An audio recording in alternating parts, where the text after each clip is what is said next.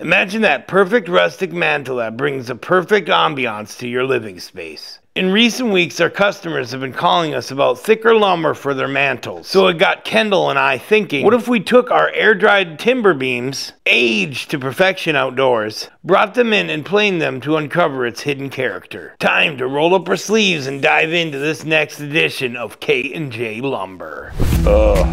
This is where it starts to get really heavy. What are the benefits of planing the lumber over leaving it rough? Yeah, you put this mantle on your wall, you better have framed for it, because it ain't gonna be something you can just bolt up there with a couple of drywall screws. Because if you run a dirty piece of wood through the planer, it'll dull up your blades super fast. And we found some metal down in there. Yeah. What you didn't see on camera is Kyle getting wedged between the wood and the pile of wood behind him.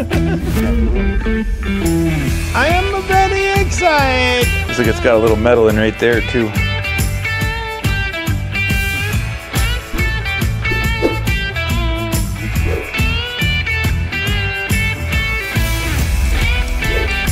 Make it happen.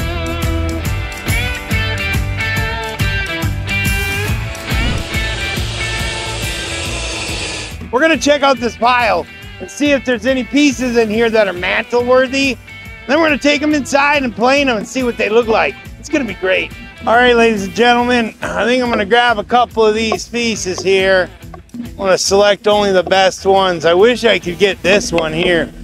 I just remembered I should probably grab my tape measure just in case. When working at a sawmill, you don't have time to grab new gloves. So you just repair the old ones with duct tape. All right, ladies and gentlemen, there's a storm coming tonight. It's gonna get really nasty here. Kendall, as you see, is running around cleaning up the yard, so it makes it easier for us to plow.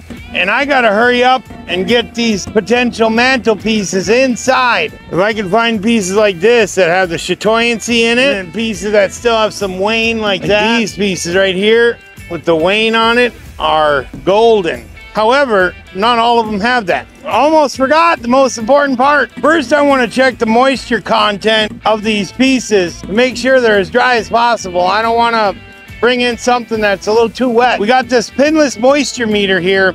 We're going to check the moisture levels and find the best ones to plane down.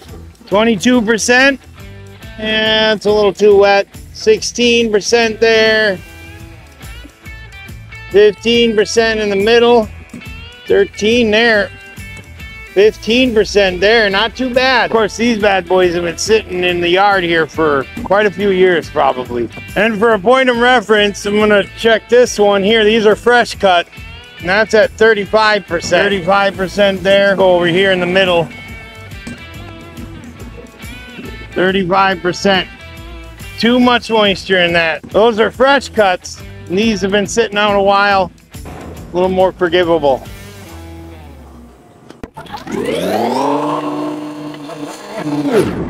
Well, here is the beams that we picked out yesterday. It's quite poopy outside as far as the snow. So we brought them in here to keep them dry. Now I'm gonna clean them off, blow them with the air gun, and then bring them over to the other shop with our planer and plane them through. Well, this is what we woke up to this morning. Snow everywhere.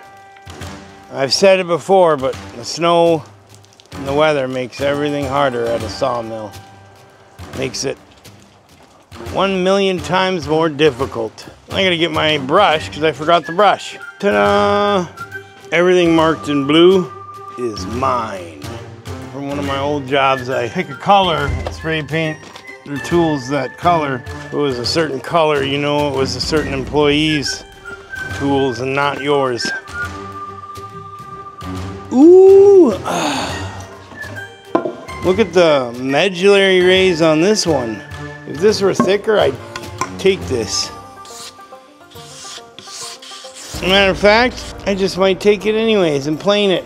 All right, stop getting distracted now, Kyle. It's important to brush off these beams and, you know, blow them with some air first before you run it through the planer. Because if you run a dirty piece of wood through the planer, it'll dull up your blades super fast. It could chip your blades. So yeah, always make sure that your planer blades, always make sure that your wood is free of dirt and debris before you run it through the planer. That's a little bit of a tip there for you. I'll save you the agony of having to watch me brush every single piece off here. And the next time we meet up, we'll be in the shop, over in the other shop, getting ready to plane these beams. I decided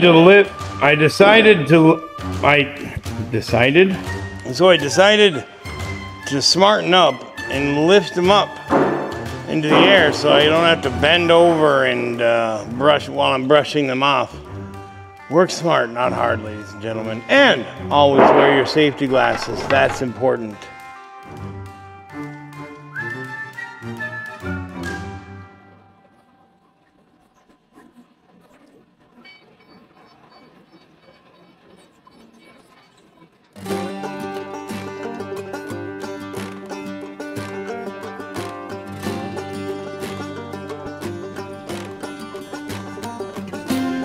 So what are we doing next? Well, that's a good question. We got a plane. We're taking these old timbers that we had laying around the yard. I had envisioned maybe a mantel pieces out of them or something many years ago. And here they've been sitting around a while. I was going to take something old and make it new again. That's my plan. Plane some of these out and see what they look like on the inside. And if they look real promising, I actually think we're going to probably send these out to the kiln to get them finished up. But they've been air drying for several years now. I think we threw the moisture meter on, they were probably down around, what, 20%, Kyle? No, they were even lower than that. Some of them were at like 13%. Yeah, but still. 13 to 18%. We'll open them up and see what we think, and if we think they're worth it, we're going to send them over to the kiln. Yep, that way, when we send them to the kiln, that way we make sure to finish out the drying, first of all. And more importantly, to kill any bugs or anything else that may be inside this lumber. You don't want to put this up wet and then find out the hard way later on what it's like to have bugs in your house.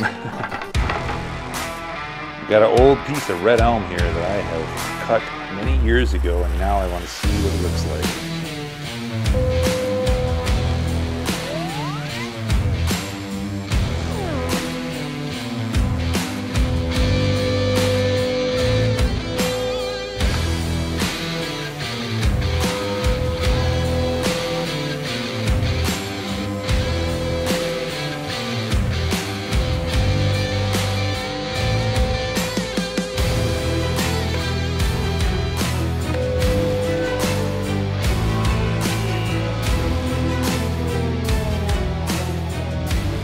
I remember the farmer that brought me that log that I cut this out of. That was quite a few years ago now. Red elm is a really pretty wood. Is that walnut? That's a piece of walnut, I believe. See here, we were cutting the log and we found some metal down in there. You see we worked at trying to get it out of there, but it was so deep we just gave up. I actually cut around it, then cut the log off right there, cut the rest of the wood up, but this was what was left over. So I decided to bring it in and we're gonna see what's in there. Oh Satan, please leave me alone. I'm going to see Jesus in my heavenly home. Oh Satan. These beams started off easy enough with the small ones, but as you'll see later, they got more difficult to handle the bigger they got. Grain, see how the grain is? Yeah. Going that way, so when it hits the blade, it pulls some of the fiber up from the face. So the grain's going like this. So you can flip it around when you're planing it. I mean, the blade could pull that up and break that off while it's in the planer. And I see it looks but like, then you're pulling up here though. You see? That's what a sander's for. And if you plane it right the first time, you won't need much of a sander. Right the first time. Okay, well, are you going to deal with the chunk if it gets pulled up into the plane? Yeah. We just cut it off right now.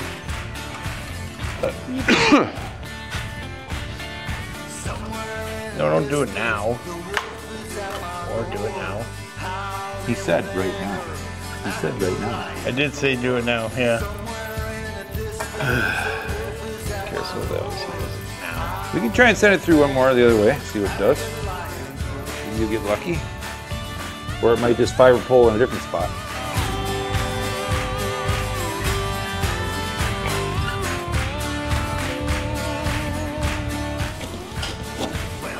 See, now it looks way better. Looks like it's got a little metal in right there too. Not too far away. Oh yeah. See a little dark spot there? Probably means there's metal in there. Down a little deeper, another inch down or something. The contrast of light and dark tones within the black walnut is simply stunning, packed full of colors. Yeah, that's definitely a unique piece. What I plan on doing is taking a sander and I'm gonna hit this with a light sanding.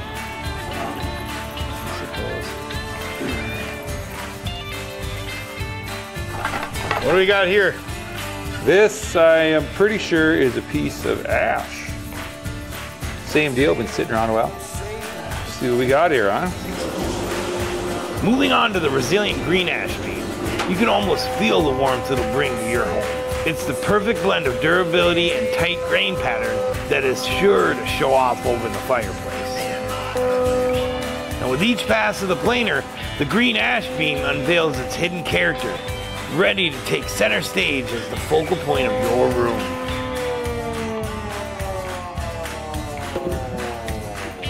That's a beautiful piece of black ash. It's actually green ash. Yeah, that's a beautiful piece of green ash. Oh, dude. I know, right? Should have been recording that. Yeah, what you guys didn't see was us fumbling and struggling to get into this. Thing is a freaking tank. And then some people are like, I can't imagine. Some people are like, oh, I want the biggest, thickest piece you got. Yeah, you put this mantle on your wall, you better have framed for it, because it ain't gonna be something you can just bolt up there with a couple of drywall screws.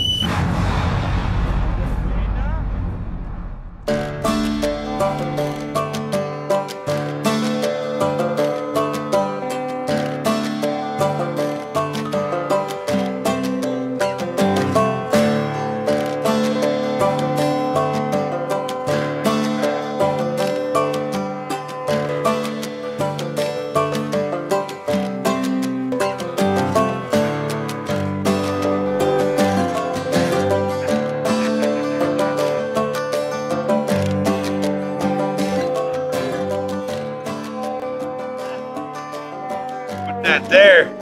Man. This thing kicked our butt. Yeah. What you didn't see on camera is Kyle getting wedged between the wood and the pile of wood behind him because he didn't have room. You're a little too thick, Kyle, to fit between there. Plus the camera was in the way, so you had to try and move that. But it's good now. That's a cool looking piece. Take a closer look at these wormholes and the intricate patterns of the red oak. It's like nature's own artwork, ready to be showcased in your living room or den. All kinds of character in this piece. Oh yeah, that's gonna make a nice addition to someone's home. And we'll check this baby out, see what we got here. Right at 4.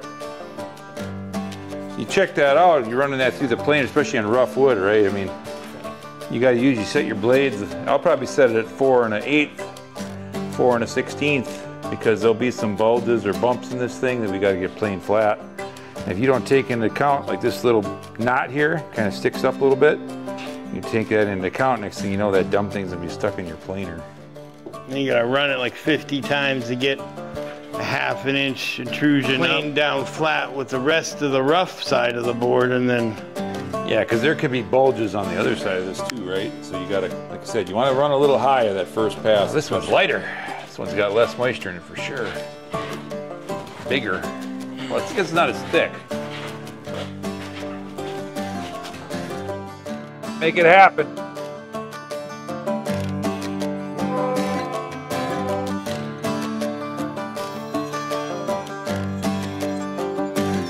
now check out these white oak beams. Its darker hue and cracks in the grain speak for itself, bringing a rustic touch to any space with effortless grace. See why this end here, a little bit rotten. That's probably why I pulled it off the mill for regular lumber, but you go in just a little ways, it's pretty good, and then make a nice mantle there. Got a little bit of quarter sawing, the medullary raise, as Kyle says there. It's gonna look cool, but it's gonna be a pain in the butt to plane. A lot of cool stuff on this thing, actually.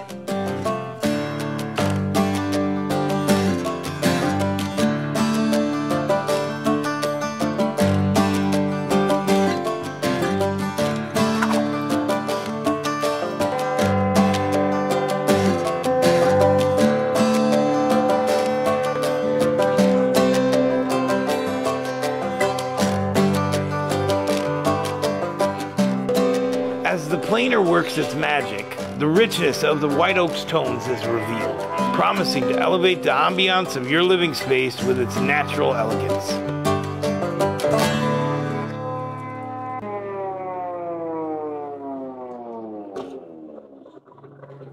So in conclusion, what do you think? Well, this piece of lumber has a few defects, right? It's got a big crack here and whatnot. It's a big old knot. There's a little bit of a split over there, but you know what? This is a cool piece of wood. This would make a neat mantle, you know, for the right person looking for something with some character. Here it is, you know. Yeah, I think they all turned out very well. Yeah, nice stuff. I think whoever ends up with any one of these pieces will be happy to have this as an addition in their home. Be fun to throw your moisture meter on them now and see what it reads. Now it's got a good smooth surface to set on.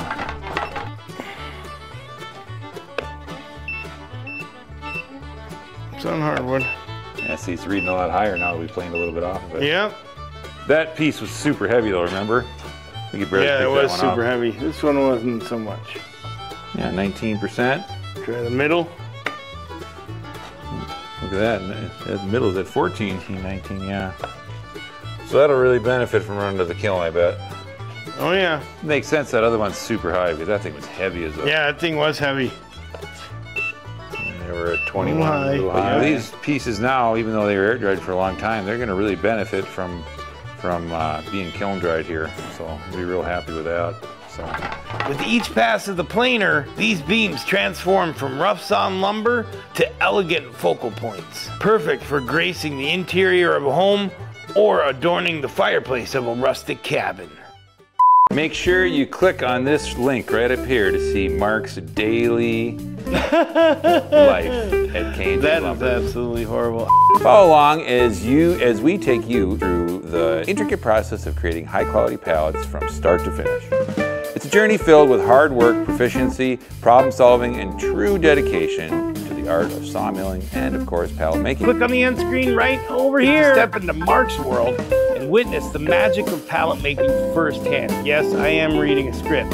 So don't forget to hit that subscribe button and ring the notification bell to stay updated on all of our latest sawmill and lumber adventures. See you there.